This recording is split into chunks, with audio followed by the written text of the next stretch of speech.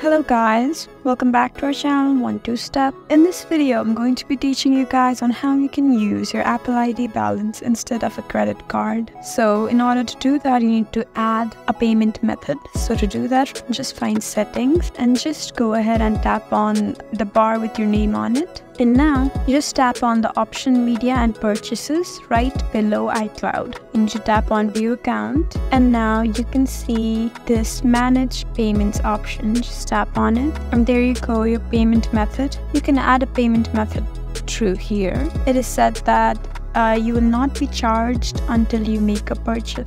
So guys, if you have balance over here, the Apple would automatically use your Apple ID balance because that's your default balance. So if you do make a purchase, it would use your Apple ID balance. If you do not have Apple ID balance, then you cannot purchase that item. So Apple ID balance is a default. So guys, that's how you use Apple ID balance instead of credit card. If you found this video helpful, please leave us a like and drop a comment down below. And if you want more helpful videos like these, then please subscribe to our channel. We'll see you again next time. Thank you for watching.